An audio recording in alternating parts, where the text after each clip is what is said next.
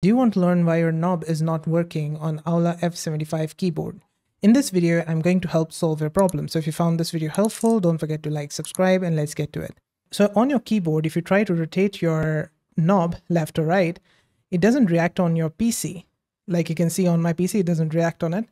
But if I try to rotate it, it just increases the brightness of your keyboard, either increase it or decrease it, right?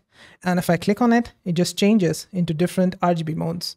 So why is that? And why it doesn't turn up or down the audio or music on your PC? So in order to change it back to the normal functioning, we're going to press and hold it till the caps lock and the shift lights up in blue, like you saw here. The caps lock and shift light up in blue.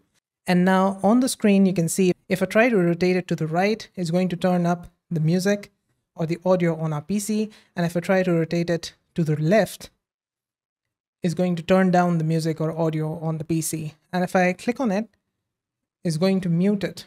And so that's it. That's why your knob was not working on Aula F75. And I hope this video helped solve the problem.